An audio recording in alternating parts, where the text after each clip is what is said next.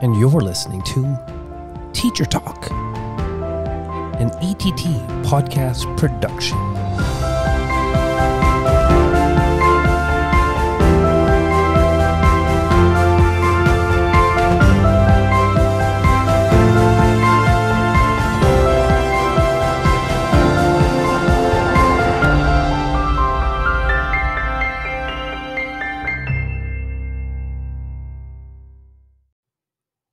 And welcome to Teacher Talk, an ETT podcast. And I'm your host, Che Cheney, middle school teacher.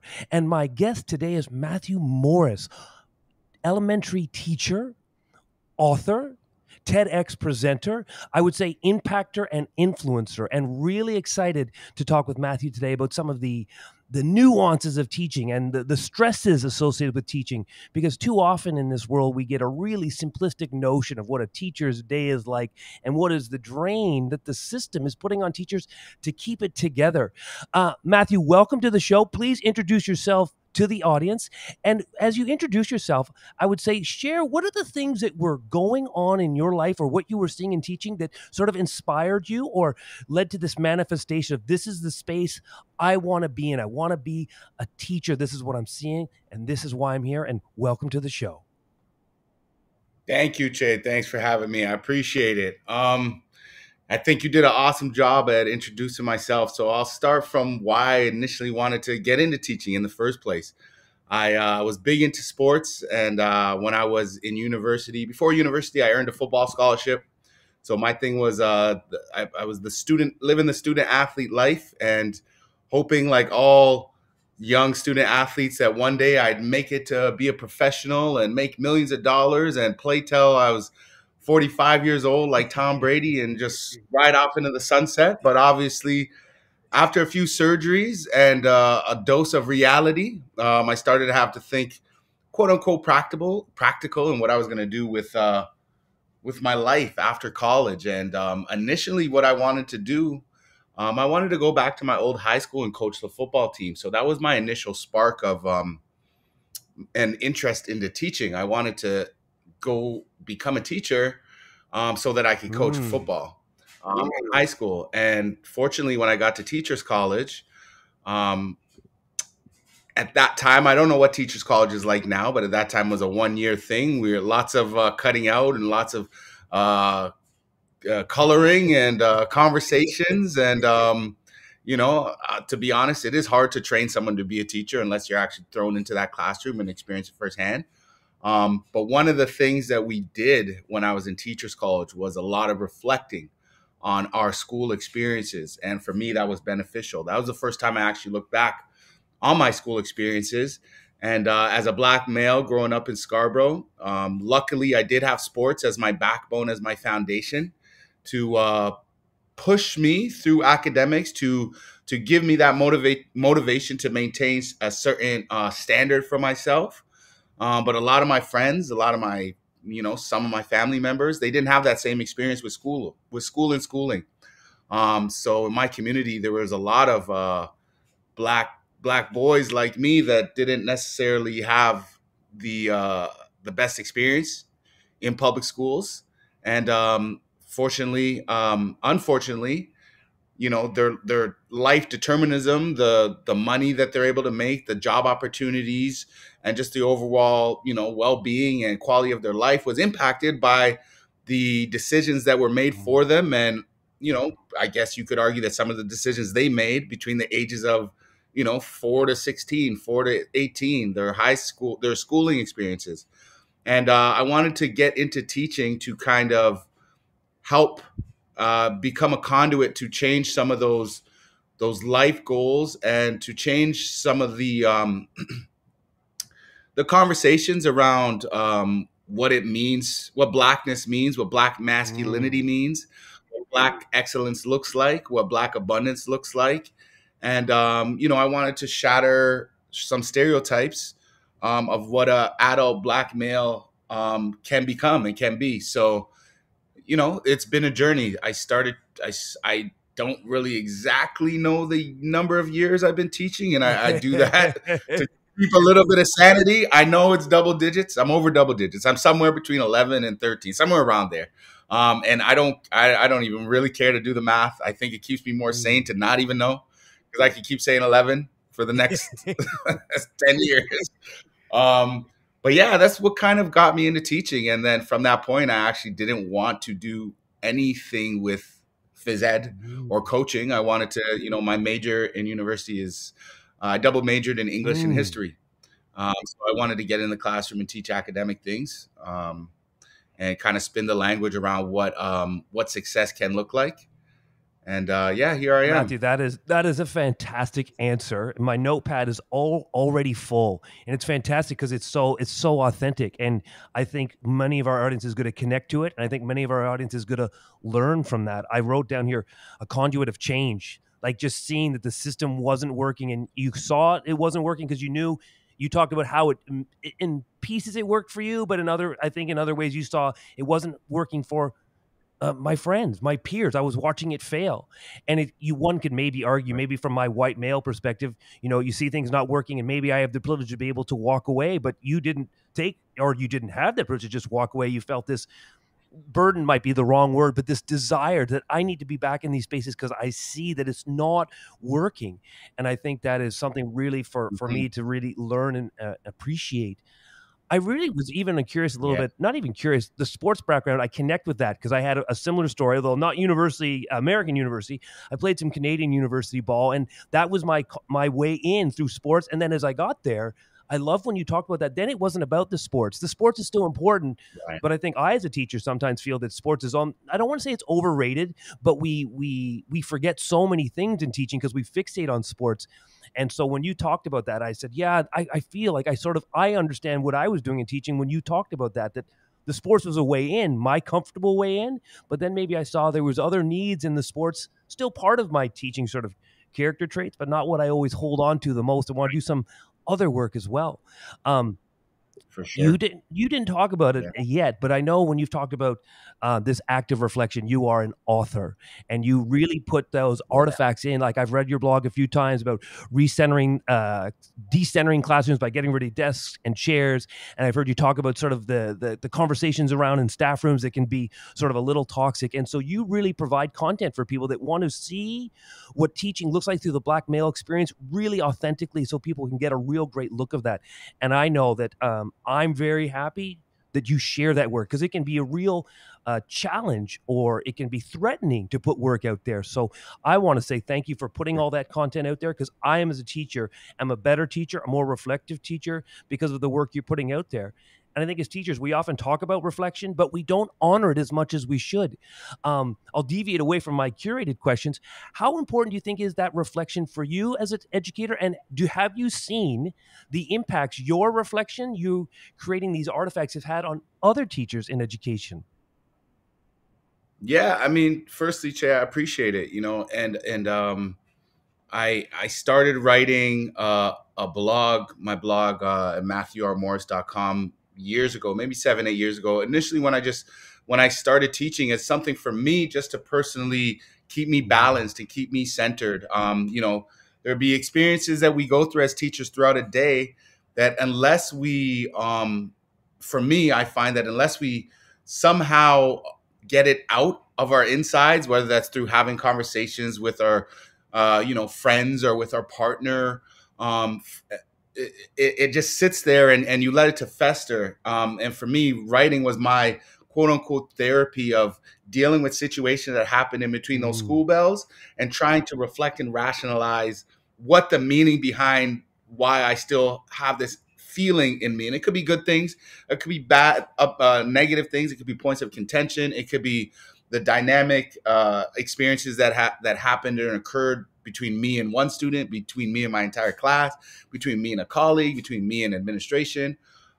So for me, to be honest, you asked about reflecting and how important that is. I think is key. I think, teachers, educators who do not reflect and they just walk into school in September and they leave in June and they come back on Monday and they leave on Friday and they take their sick days when they need to take their sick days, but they keep it pushing and they never reflect on themselves, on their pedagogy, on their practice, on the experiences, whether good or bad, that what ends up happening from my experience, what I've noticed is that they blame Mm. students, right? They blame when you don't reflect as a teacher. And I'm trying to keep the language as simple as possible, right?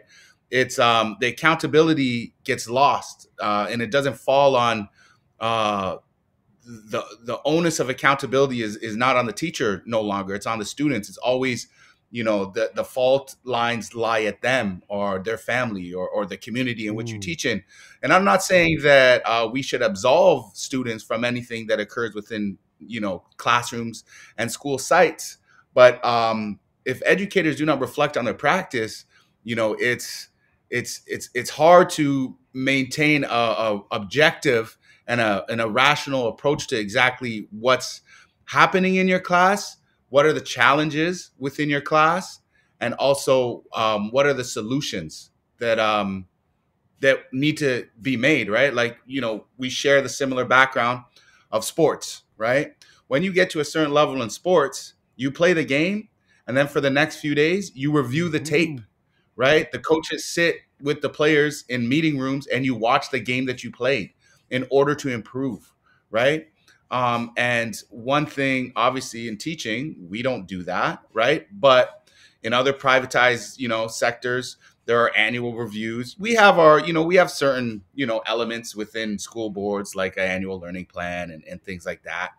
But I don't know how honest you want to get with the conversation around some of the some of these frameworks that are put in place where you literally can just essentially copy and paste from year Mhm. to year, and there's no real true authentic accountability behind some of those things, unless you're like a new teacher and you're really trying to like um to improve, because the novelty of teaching is Mhm. so different from year to year, right? And to kind of circle back around in terms of reflecting and how has it helped other teachers. For me, I've kind of instilled it in my character, um, in my role as a teacher with any school I've worked in, to try and have these conversations, with colleagues on somewhat of a Mm. regular basis, right? Like, it's very hard to engage sometimes in a staff room where you see some of that toxicity happening, but I think it's important, if you are somebody that is concerned about your solution oriented, and you do have the best interests of students and the community as a priority, it's it's important to challenge and to reflect as a staff, as a teaching community, right? So that's why I love the fact that we can sit here and have these conversations on a Friday, and that I could jump on Twitter and Mhm. plug into what people are feeling, what people are experiencing through the course of their school year, through the course of the last couple of Matthew, years. that is some powerful words right there. Again, I was jumping in on the notes and you were talking about that power of reflection. And I'll go back to maybe year 10, 11, 12, 13. It's, a haze back then when I saw my own pedagogy changing and I sort of positioned myself as I'm going to be a disruptor. But to tap into your reflection, I realized I wasn't ready to be a disruptor because I hadn't disrupted myself yet. I sort of erroneously positioned myself as I've got it right. Everyone else has got it wrong, like on a really superficial level. And it Right. took a little bit of time to say, wait a second. You do see things, but you got to see things in yourself first before you make those moves.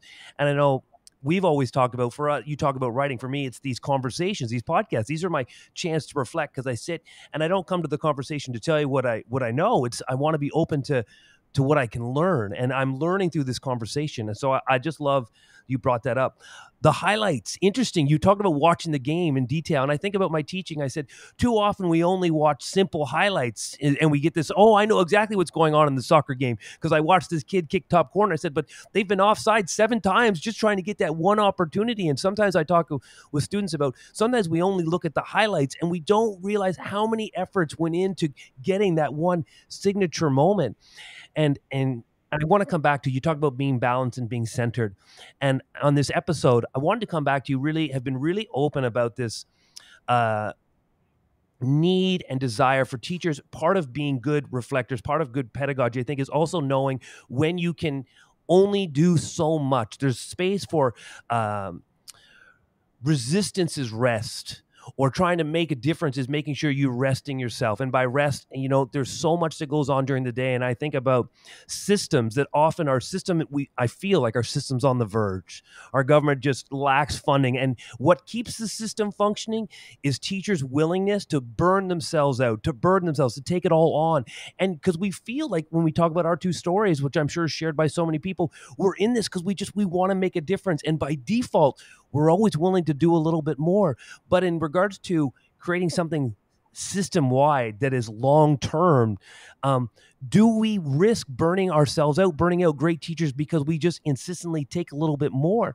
So if you could comment on that, on this sort of balance and centering yourself, and through this idea of how can I stay fresh, vibrant, committed to my pedagogy by not just solely letting myself flame out, burn out, knowing that I'm committed to sort of long-term growth and long-term change. How do I find that balance?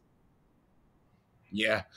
Those are deep gems you're dropping, and I can't help but agree, right? The first problem is if you work in a major city like Toronto, right, where there are more than one school boards, but naturally the school boards are so big and there are so many moving parts that sometimes the objectives that initially start out positive get kind of lost in the sauce as they trickle down to the people who they're intended for.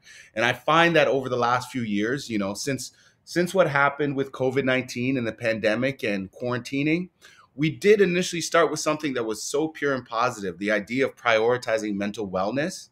But one, it's almost got lost in the sauce at this point. It's like we forget that we made an emphasis in prioritizing mental wellness. But this, 2022, 2023, everything's quote unquote back to normal. It's back to how things were, and we've kind of put that to the wayside, right?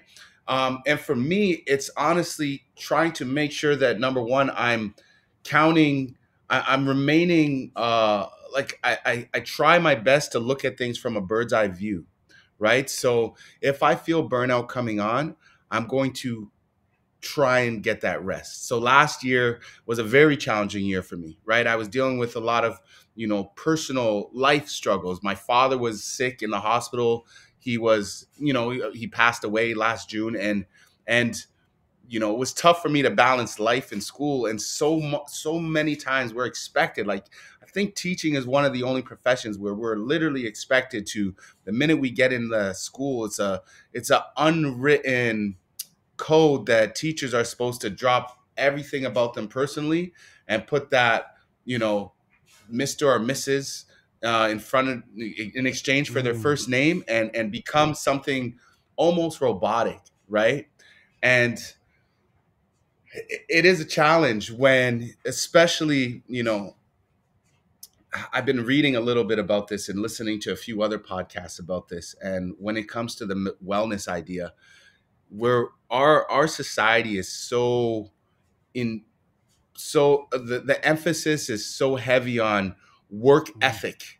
There's a valor behind being tired and grinding and working for, that extra overtime money, or, yeah, I'm tired because I'm working so hard, and we put a valor behind that. And the opposite occurs if you prioritize the opposite, if you prioritize rest, right? Even to the point where, in our school board, in the TDSB, at the end of the year, every student of the month, or whatever you call it, character trait award, the last one is resilience, right? Because it's June, and I'll give it behind the fourth wall here, teacher talk. You usually give it to those kids that, like, they're not really winning any other award. It's like a lineup of all the kids. Yeah, you've been resilient, kid. Like, you made it through the year, right?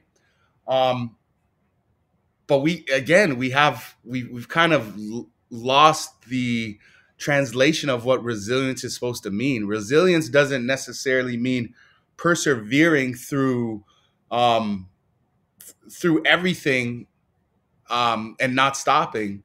The true art of resilience is learning when you need to rest, right? That is true resilience. Understanding when you're at that tipping point, when you're at that burnout point, to rest. And for me, I've learned, especially this year, to prioritize myself, right? I love my job. I love teaching. It's my passion. I wouldn't pick any other career if I had a choice and $5 million in the bank and could spend my days doing whatever I want. I'd be in schools in some capacity, working with youth. Um, but that doesn't negate from the fact that I know if something happened to me, God forbid, they take my name off the door and put someone else's on there in less than a day, right? So understanding my place in a system that values educators, but in certain times the major mechanism of the school board doesn't really show how much it values teachers, even down to particular buildings, even down to projects and initiatives that certain school boards start, and then halfway through the year it's scrapped because of who knows what reason, right? It's tough to put all of your energy and passion into something and not receive that same amount of energy back. So for me, one of the things moving forward that I'm really adamant about is protecting my energy and truly prioritizing um, my mental wellness, for whatever that means, right? And for me, it takes a lot of different forms. It means trying to consistently reflect. It means understanding when I don't have the energy to even reflect, that's a trigger. That's a trigger for something else that's going on. It means knowing that when I don't have energy to care, or I'm apathetic to things that are happening in my classroom, in my school, that I might need a day off. I might need a rest.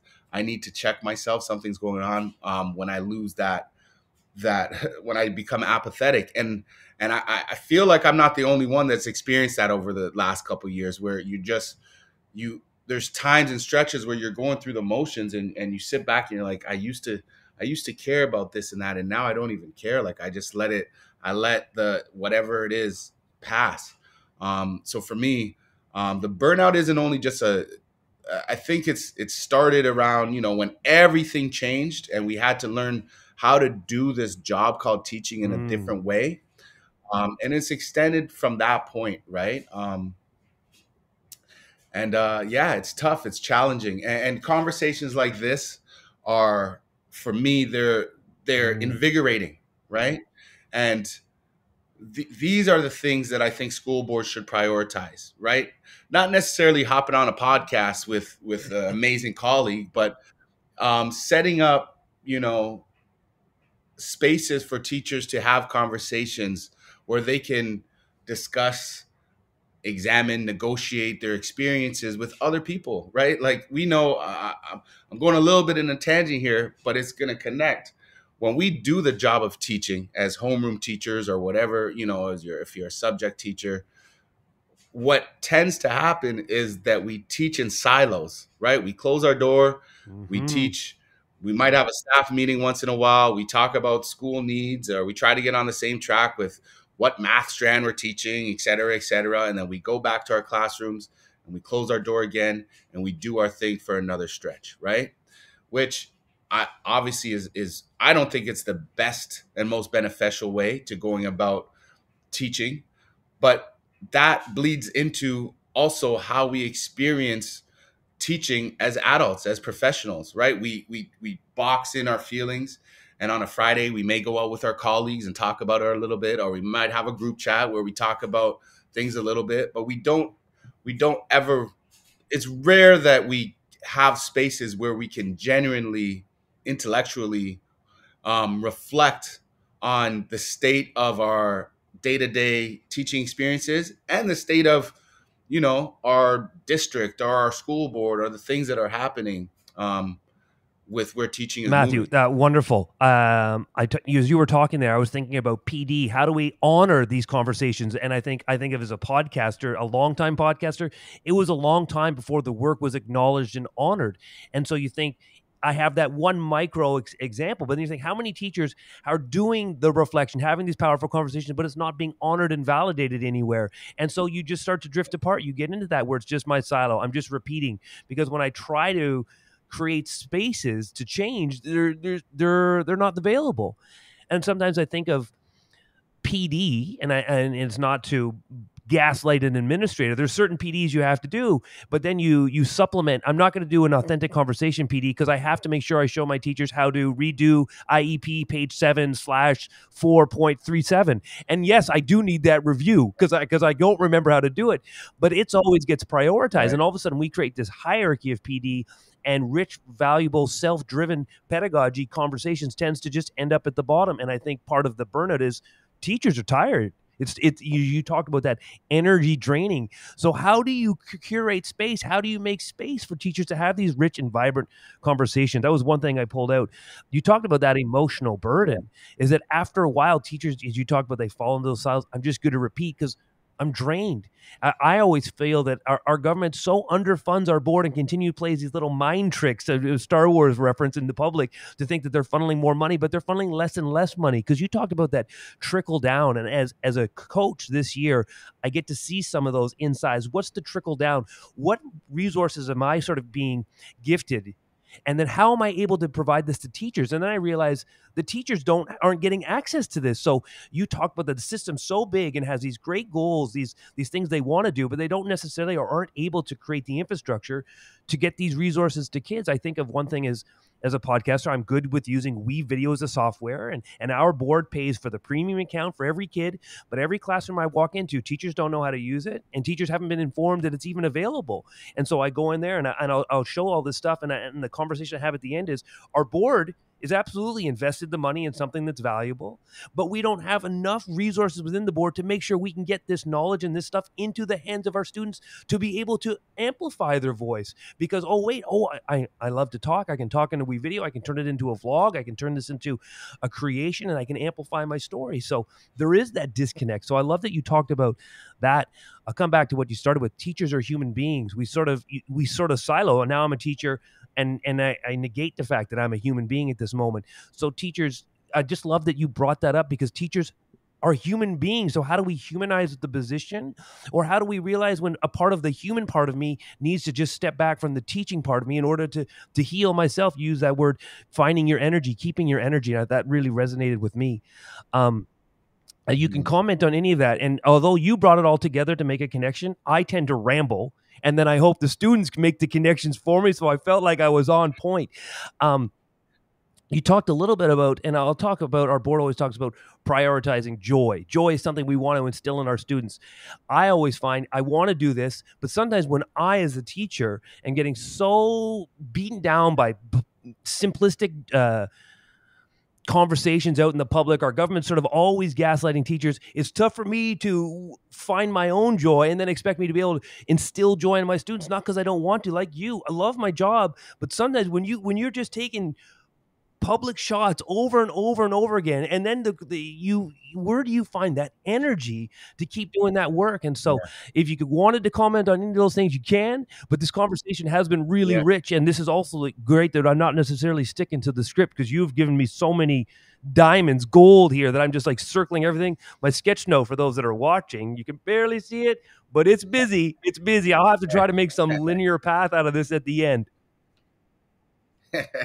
No, I love it. And that's the thing, right? Like, as you're talking, I'm listening, and you're thinking of a way to make a linear path. I think there's beauty, and there's such rich learning in just the organic development, right? So I'll give you a small example. I started a BSA, me and a colleague started a BSA at my school this year, Black Student Alliance Club, right? A Black affinity group. And we sat there and we started to, think about what we're going to do. And I was like, you know what? I don't want to take any notes. I want to invite a bunch of kids. I want to sit there. I'm going to buy a couple decks of cards, and we are going to come up with ideas as a group that just manifest themselves organically. I don't want to lead them. I want us to collaborate in an organic way. Where we get something out of it. And through the year, we had a lot of different ideas. The kids wanted to do like a hair braiding and a barber day, where we bring in a bunch of community people that know how to cut hair and know how to do hairstyles for people with longer hair. And for me, I think the essence of what I'm trying to say with that story is that when we work in public school boards, we are so our initial our framework is, we are taught that everything needs to have a formulated approach. Everything needs to be you know done beforehand, printed out. There needs to be a structure. When you teach, you should have a lesson plan, and you should have your minds on, and here's some of your talking points that you want to bring up, and make sure you facilitate these buzzwords. And then when you finish with the activity and action that they're doing, make sure you consolidate the learning, and pack your binder up and head on out and do the same thing the next day, right? But I am just a fan of hopping into a class sometimes and just being organic with the learning and talking about things that are on the students' minds, prioritizing their experience, reading the temperature of the room, so to speak. If we need a break, if we need to go on a walk, because we've been grinding, we've been working, there's no problem with that. I think, what you talk about with your experience this year of being in a central position and seeing it from both sides, and your history of being a teacher, and then in this role of where you're more attuned, and you're invited into the space of admin and how things happen from admin on up. That's where we get lost sometimes. Instead of inviting everyone to the table and having a candid and organic conversation about how to best arrive at these solutions, we have the top that sends it down to people that are also in upper management, for people, so to speak, that aren't necessarily teachers that are listening to this pod. And then they send it to people who are in central or upper central positions. And then when it hits the actual battlefield where you have teachers and students, you get an example where we have a bunch of tech that nobody that it's intended for knows how to use it, let alone even knows that it exists, right? Because everything is structured, instead of being like, here's a box, let me deliver this to a school, let me pick a teacher or a bunch of teachers, or in the staff meeting, forget all the other PR, this and that, and the IEP update 7.6 that you need to know on page 7 of the transition plan. Here's some tech. Our kids don't like using textbooks anymore. This isn't 1997. Let's learn how to use this. And if you don't do that, unfortunately, tying back to what we were talking about when you started the last time you spoke, that whole person piece. You cannot expect educators, you cannot expect teachers to pick up every last little bit of technology on their own, or our new strategy, or new tool or new resource, and take it on their own time to learn, when they have to do lesson planning, and communication with parents, and report card writing, and classroom management, aside from maybe any other co-curricular things that they're doing within the school. Maybe they do have a passion. Their passion is art or photography club, and they're already doing that, and they're thinking of new ideas to bring to their students. Now you give them a resource and you expect them to learn it on the weekend or on a Wednesday night. Like, it's just not feasible, right? I'm not sure. I haven't had experience in many other jobs that aren't entry jobs that I had, other than the fact when I was a teenager working at like a Walmart or something like that. But teaching is one of the professions where there's so much expected on the teacher outside of the actual work hours. Like, when does government or upper management of a school board expect teachers to pick up to foster the capacity to know how to know how to use a resource, when they have maybe 40 to 50 minutes a day of quote unquote prep time? What's called prep time? When? On their own lunchtime, right? And it's the idea that teaching it's an honor. It is an honor and a privilege. It's not just a job, right? It's a calling. If you really love the role of educating and being an educator. But there also is a limit to how much of myself, how much of my insides I can give without me breaking, right? Teachers are expected to bend, but these days it seems like the unwritten expectation is that we can also break and just remold ourselves and be okay. But that's just not the reality of how things go. Matthew, beautiful share, beautiful share. I wrote down right from the beginning, reading the temperature of the room. And then I wrote beside that, trust.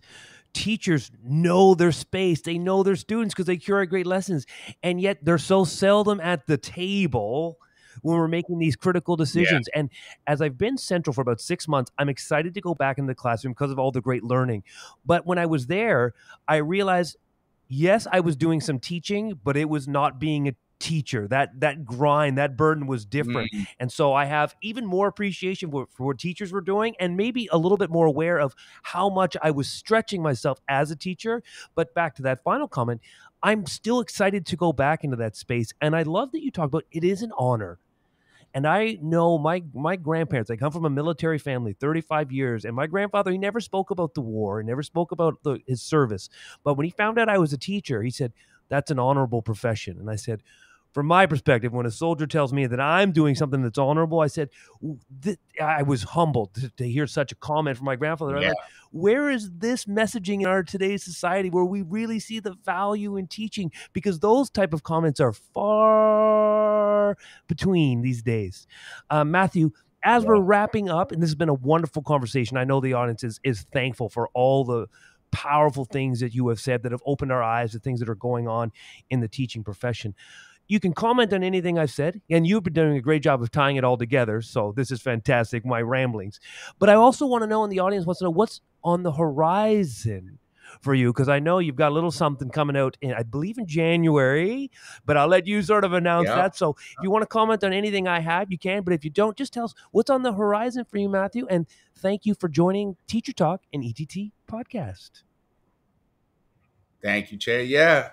So I got my my debut book is coming out, Black Boys Like Me: Confrontations with Race, Identity, and Belonging.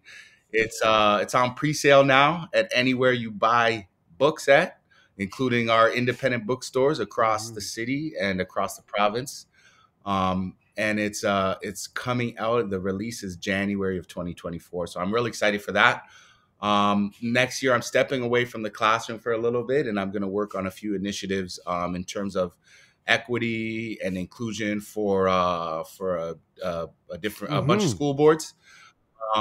And I'm also working on a framework for helping Black boys navigate school settings. So I'm looking forward to speaking with teachers, speaking with admin, and speaking with students moving forward about how we can get to a more inclusive place, a place where we feel like we all belong, and a place where we feel like the self-preservation of our wholeness isn't the only thing that we're fighting for every day and the only priority. Hopefully it's something that we can put alongside academic excellence and expectations, and we can get to a space where the talk of teacher burnout is only the result of teachers doing way, way too much and not just doing their expected jobs. Because these days it seems like it's a epidemic in terms of how teachers feel in relation to teacher burnout and energy and wholeness. So yeah, that's what I'm doing in the future. Still working on me, still learning, and about to spend the near future this weekend writing report cards. A teacher's life. Matthew, thank you for those beautiful final words and these amazing work you're doing. As you're talking, I'm thinking we're sort of flipping our roles a little bit. So when I'm back in the classroom next year, I can't wait to invite you into those spaces to talk about some of these wonderful projects you're building on, because I know I will benefit, and I know the student population is going to benefit. So please keep doing the amazing work, keep inspiring. And I'll even say, just as following you in the social media space, your impact is far and it's impactful. And maybe you don't always get the validation, the affirmations you should for the work you're doing, but I will share from my example, just being in that social media space, that your words, they always land, they always make me reflect, and they always make me a better teacher. And I know your words here today are going to make a lot of other folks a better teacher as well. Thank you so much for joining us on Teacher Talk, the ETT podcast. Thank you, brother. And that's a wrap for today's episode of Teacher Talk, an ETT podcast production. We hope you enjoyed this insightful discussion. we'd like to remind you to rate, review, and subscribe to our podcast on your favorite platform. Your feedback helps us reach more educators like yourself. Don't forget to visit our website at ett.ca. There, you'll find additional information and resources from ETT. The ideas and opinions shared on this podcast are our own and do not represent the viewpoint of any organization. We aim to provide a platform for open dialogue and thought-provoking conversations. If you have any topics you'd like us to cover or any questions you'd like us to address in future episodes, feel free to reach out to us on social media or email teachertalk@ett.on.ca. We love hearing from our community. Teacher Talk is a Che and Pav educational services production where we strive to bring you the best educational production and professional development. You can connect with us at cheandpav.com for all your podcasting needs. Until next time, keep inspiring, keep teaching, and keep making a difference in the lives of your students.